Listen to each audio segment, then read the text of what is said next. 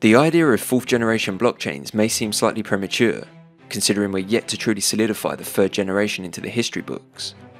But it's those that have the 4th generation in mind, whilst they build out the current infrastructure, who are going to be best placed to succeed in delivering the next generation of cryptocurrency technology. With IOHK and Cardano, thoughts to the future have always been at the very foundation of their research. We see this with examples like Mithril and Input Endorsers, and how it's going to change the game when it comes to truly delivering a sustainable and scalable proof-of-stake blockchain. In today's video, I've got some information that offers a brief look into the future of technology, and why it just might be Cardano that's going to deliver a 4th generation blockchain, revolutionising global infrastructure beyond what is recognisable today. Welcome back for today's instalment of Cardano Insights, delivering a fast-paced bite-sized roundup of the all-important Cardano news and ecosystem content from the past 24 hours. So join me as I explore exactly what's been happening at the very pulse of Cardano. So let's get straight into it. So first up, and yesterday in Washington, the US House of Representatives on Agriculture, who oversee the CFTC, held discussions on the future of digital asset regulation. As expected, Charles delivered confidently and represented the industry as a collective in fine fashion. Notably, never mentioning Cardano once, but instead clearly demonstrated his care for the entire industry and determination to find common ground, pushing for productive and progressive conversation. For the most part, focus was centred on the CFTC and SEC, and specifically which one of these entities is capable of handling the regulation of cryptocurrency. I think for anyone that tuned in, it's clear that even at this early stage on the journey to regulation, the crypto industry is going to be in a much better place regulated by the CFTC rather than the SEC. What stuck out for me here was how, when questioned, Charles kept bringing the conversation back to let's see what you as potential regulators want, what you like and dislike, and use this as a starting point to build upon, highlighting that if we understand what you want and what you're trying to achieve, then we as experts in cryptocurrency can provide the solutions to get there. Of all of the committee, it was a certain Mr. Scott that clearly had the most aversion to cryptocurrency, and levied the question on how in fact could you possibly regulate 20,000 cryptocurrencies, stating that in his view it was impossible, and stated that he'd be very concerned if the average American had more than 5% of their investments in crypto.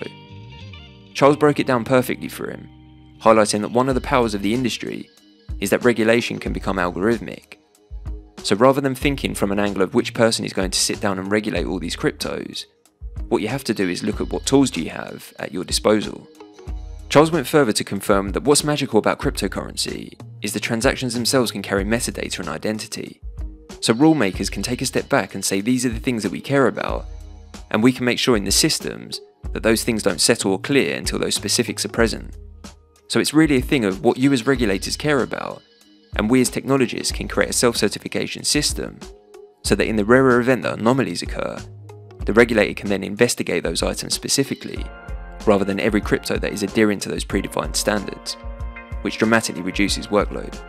At times it seems that the government officials have identified the problem, but not what they're trying to achieve or what outcome they're trying to obtain. It was definitely a great play from Charles to focus in on this aspect and get them thinking along these lines. Whilst there are many people in Washington that are definitely anti-crypto, what stood out for me is the fact that the House of Agriculture in particular are genuinely trying to help, and it would seem that they just need to catch up on where the crypto space is currently at.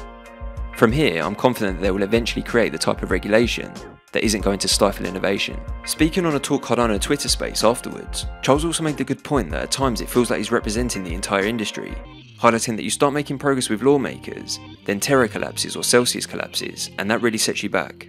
Charles also explained that he noticed on crypto Reddit lots of posts about him speaking in front of Congress, and people saying that he's the worst person to represent the industry, when above all it's Charles that stepped up. And for instance, where's Vitalik and the rest of the big leaders in the industry? There's not a lot of resources that these guys are willing to put into creating meaningful dialogue with the US government.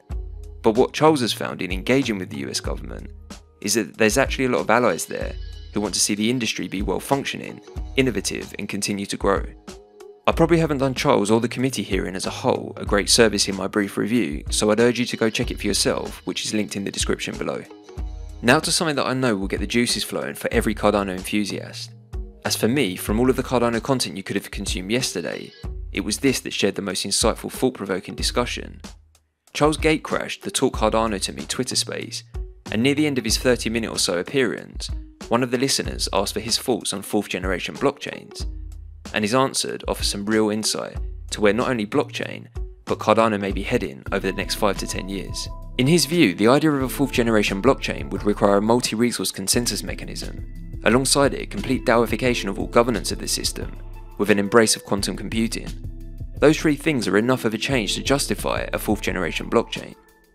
Charles highlighted that IOG has a paper called Multi-Resource Consensus Algorithms, which created a framework to show how to do exactly that, basically combining consensus mechanisms together, like proof of work and proof of stake. And why would you want to do this? Because each consensus algorithm has a collection of trade-offs, so you want to combine them in a way that you eliminate all the trade-offs and get all the upside.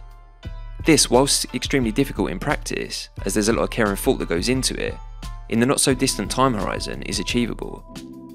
In terms of DAOification of the entire infrastructure means that you put in more AI, having lots of organisations that run completely as smart contracts, and he believes that we're getting closer to this, but stated there's probably another year of research on the Cardano side before we get there. His desire to get to a stage of self-governance where the system runs itself, reaches total decentralisation and total autonomy, was evident and will be extremely powerful if achieved. Then speaking of bringing crypto in the quantum world, in his view is on two layers: quantum communication and post-quantum crypto. So how do you make crypto immune to quantum computers? Well, you can do this by taking post-quantum algorithms and integrating them. Charles summarised that these three elements will result in enough material change to the heart of the system that would result in a new generation of cryptocurrency. Now for the part that really got me excited, he stated that it would be a lot of fun to build something like that, and he believes that we're about 5 to 10 years out from the evolution to get to that point, as we still have a long road to go with the 3rd generation cryptocurrencies. He continued stating that we now just starting to get truly scalable protocols, and when Input Endorsers comes out for Cardano, it's going to be game changing. It's really going to show people how to scale a proof of stake protocol in a responsible way, unlike the bizarre Oracle chain Ethereum is trying to do. This will uniquely take advantage of Mithril and the EUTXO model in an elegant way. Now, not to overhype this, as quite rightly he pointed out that there's lots more work to do on smart contracts, standards, interoperability, certified software and with basic governance until we actually get there. Charles stated that we have another 3 to 5 years in the 3rd generation, and that we're pretty much ready to move into the 4th, and then it's that generation that will probably get crypto to the global scale level, meaning billions of users. Interestingly, in the discussion, he also highlighted the question of when will we have infrastructure becoming basically decentralized. He explained that's why 4th generation needs to have multi-resource consensus, because you can put proof of storage, useful proof of work and proof of bandwidth into that algorithm, and basically you can completely replace Amazon Web Services with a decentralized system that uses a single token to represent all of it. To close this segment, Charles made it clear of his desire to see Cardano evolve into that direction, and if the community wants him to do that, then he'll write a proposal after he's done with the current Cardano roadmap and the 3rd generation is solidified, emphasising it would be real fun to spend the next 5 to 10 years building that. He added at that stage, with all the amazing capabilities of Cardano, they could write 1,000 research papers and 10 million lines of code and continue to do remarkable things, but this would be up to the community to decide. I'm pretty sure I can speak for the entire Cardano community when I say that we'd welcome the idea of Charles pursuing 4th generation blockchain and the idea of infrastructure becoming completely decentralised with Cardano, and I'd be confident of all of the actors in the crypto space, he's probably the one that you could bet on getting it done. Next up, and recently we discussed that IOHK had really started to ramp up the material being published surrounding the technology behind Cardano and its impactful use cases. Yesterday, IOHK gave us this blog providing an overview of the research enabling smart contract support on Cardano, which takes a closer look at Cardano's innovative EUTXO model and how it facilitates more efficient smart contracts. The article starts by addressing the core differences between UTXO and the account-based models of Bitcoin and Ethereum, highlighting the UTXO model guarantees security at the core level of financial activities but has limited support for smart contracts, and Ethereum chose the account-based model explicitly to facilitate more expressive smart contracts. The article then delves into how the extended UTXO model works using Pluto smart contracts and Marlowe financial contracts in a very straightforward 5-minute read. I'd definitely recommend anyone who wants to understand this in more detail, check out the full blog linked in the description below. Finally, and yesterday we briefly covered the World Mobile and IOHK AMA that's coming up on the 28th of June. Well, we also got this short 2-minute video from World Mobile that's definitely worth a watch. This is Mickey Watkins' World Mobile pledge at the World Telecoms Development Conference, whereby World Mobile made their clear intentions to have 1 billion people connected by 2030. I've linked the video in the description below if you want to check it out. So that's it for another instalment of Cardano Insights. I hope you enjoyed today's video and found value in the content, and if you did, please be sure to comment, like, share and subscribe to the channel. I really do appreciate it. We'll be back soon with your daily roundup, and until then, thanks for watching, have a great weekend, and as always, keep it Cardano.